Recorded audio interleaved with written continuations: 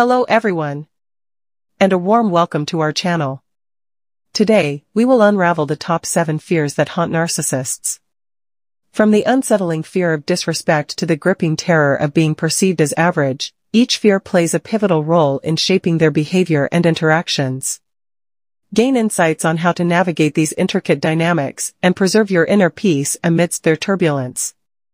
Remember to subscribe to stay updated with more empowering and informative content. It may not come as a shock to many of you that when you interact with a narcissist, you're bound to experience a significant amount of negative emotion.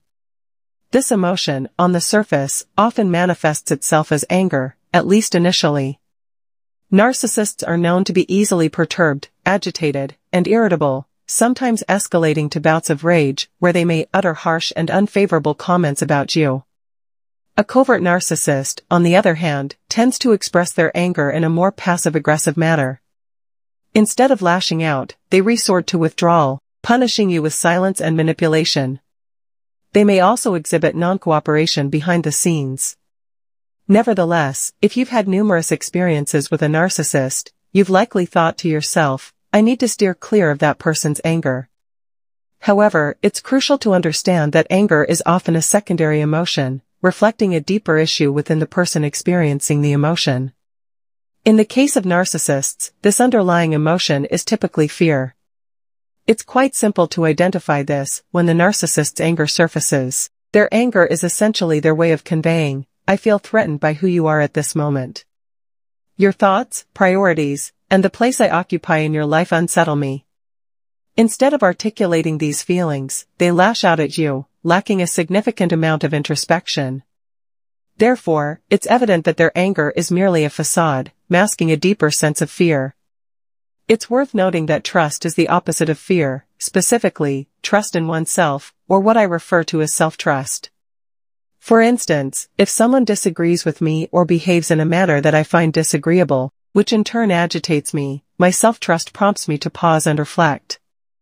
I can confidently say to myself, hold on, I know myself well enough to figure this out. Let's take a moment to calm down and understand the situation. What are you trying to communicate to me, or what would you like me to comprehend? This is the essence of self-trust. Unfortunately, narcissists are incapable of such self-awareness. Their fear is so overpowering that it compels them to lash out at the other person, instead of engaging in introspection and self-trust. Your primary task is to look beyond the facade that the narcissist presents and comprehend the fears that motivate their actions.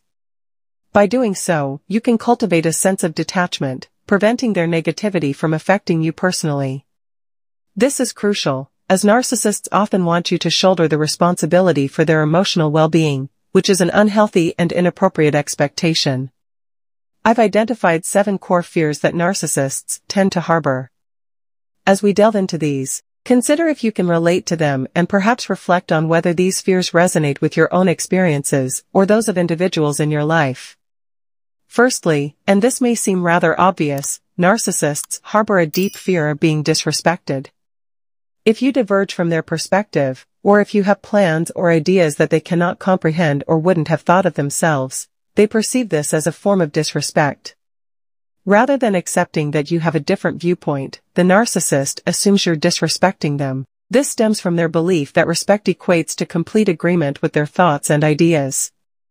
They are at a loss when this kind of absolute agreement is absent. In essence, what the narcissist is crying out for is validation. They crave the assurance that you perceive them as significant. They demand to be treated with a high degree of reverence, and anything less than that is seen as disrespect. However, it's noteworthy to mention that while they expect this level of respect from you, they often fail to reciprocate it. This discrepancy in their behavior can be described as hypocrisy, but it's simply the way they operate, driven by their fear of disrespect. Building on that, we can identify a second fear that plagues narcissists, the fear of abandonment and rejection. Not only do they dread being disrespected, but they also perceive your disagreements or criticisms as forms of abandonment. It's as if your disagreements communicate to the narcissist, I dismiss you. You're insignificant to me. I don't value you. Although you may not utter these exact words, this is the interpretation that narcissists often arrive at. Narcissists struggle to cope with the idea of being considered insignificant or unimportant. "What do you mean I'm a nobody?" is a question they might ask themselves, grappling with the thought of not being valued or deemed important by others. Interestingly, one of the reasons narcissists continue to engage with you is because they view you as a source of supply. They need you to be present, to be subordinate to them, and to affirm their importance. Your subservience feeds their sense of self-worth and makes them feel significant.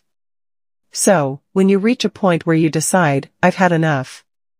I no longer wish to play this role. I'm no longer interested," narcissists are likely to respond with panic. They fear the loneliness and uncertainty that come with your absence. It's as if they're pleading, "Don't leave me alone. Come back and play your role." Their fear of abandonment and rejection is so intense that it often drives them to desperate measures to keep you in their lives. A third fear that narcissists grapple with is the fear of criticism. Think about it, have you ever encountered a narcissist who refrains from criticizing others?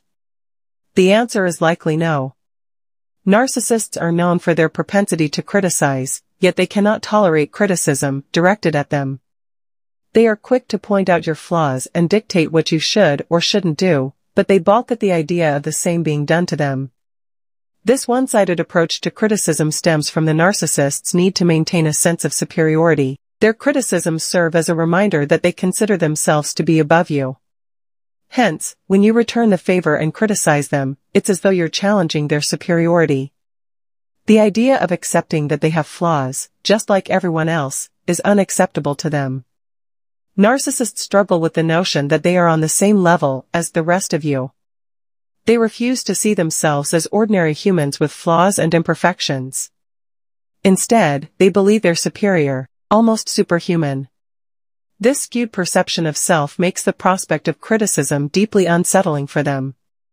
The idea that they could be flawed, just like everyone else, is something they dread and fear. This leads them to shield themselves from criticism, maintaining their illusion of superiority at all costs. Expanding on the previous point, a fourth fear that narcissists harbor is the fear of ridicule. It's one thing to feel criticized, but narcissists are particularly sensitive to any form of ridicule or mockery. If they feel that you're belittling them or treating them with contempt, that strikes a raw nerve. Whether it's through teasing, sarcastic remarks, name-calling, or any form of derision, they perceive such actions as deeply offensive. These behaviors trigger their anger, and their response is often fierce. They operate under the belief that no one, absolutely no one, can get away with ridiculing them. This reaction is rooted in their fear of being perceived negatively. Speaking from a personal standpoint, no one enjoys being ridiculed or spoken of poorly. However, it's essential to realize that when someone resorts to ridicule, it says more about them than it does about the person being ridiculed. It's crucial not to internalize these negative comments and allow them to shape our self-perception. Unfortunately, narcissists do not share this perspective. They readily internalize the ridicule and respond by ridiculing the other person in return. Often, their reaction is to humiliate the other person. They may resort to name-calling, using derogatory terms to belittle you and make you feel inferior. Whether it's calling you a loser, a reject, or using ethnic slurs, their goal is to push you down to lift themselves up. This behavior is driven by their fear of being in a position of inferiority. They dread the thought of being seen in a negative light, and they will go to great lengths to avoid it. Moving forward, a fifth fear that narcissists battle with is the fear of being exposed.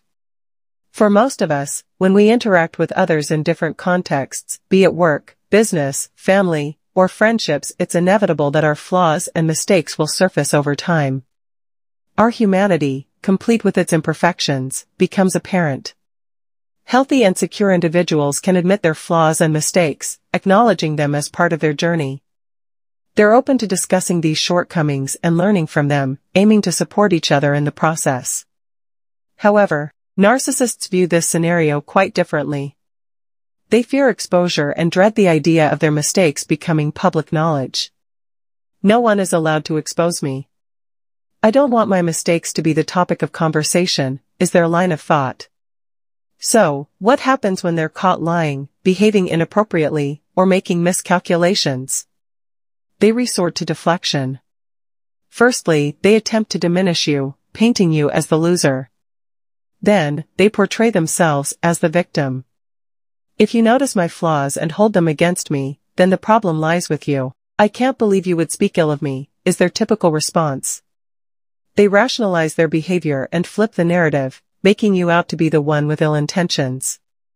This is a defense mechanism they use to protect themselves from the fear of exposure, maintaining their self-perceived image of perfection. A sixth fear that narcissists contend with is the fear of being irrelevant. The worst possible scenario for a narcissist is to be ignored or overlooked. There could be instances when a narcissist is in a group setting, and they realize that the others don't seem to value their presence or input.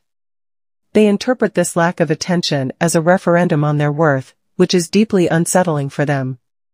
Narcissists operate under the belief that they are extremely important and relevant. They feel that their presence and opinions should be acknowledged and valued by everyone around them. The idea of being overlooked or disregarded is deeply distressing to them.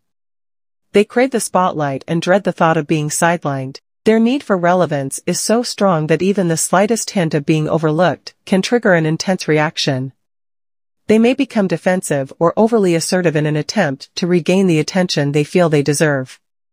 This need to constantly be in the limelight, to be relevant, is a driving force in their interactions and relationships.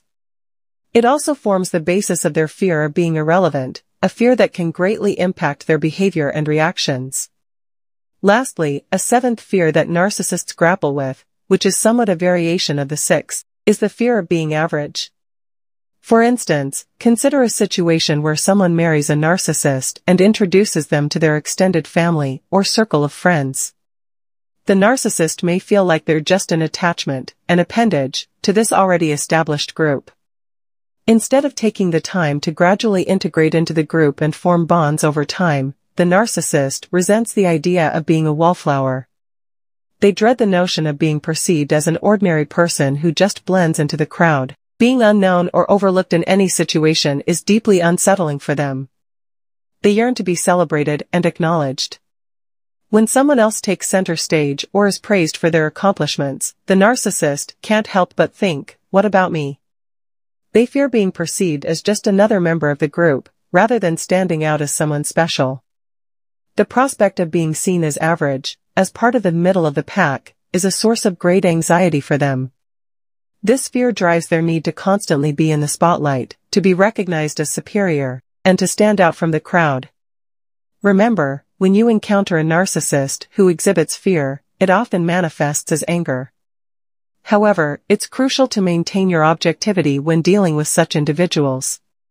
Here are some pointers to help you navigate your interactions with them. Firstly, it's essential to understand who you're dealing with. This is the crux of this discussion. An angry narcissist is often akin to a petulant child who yearns to feel special and significant.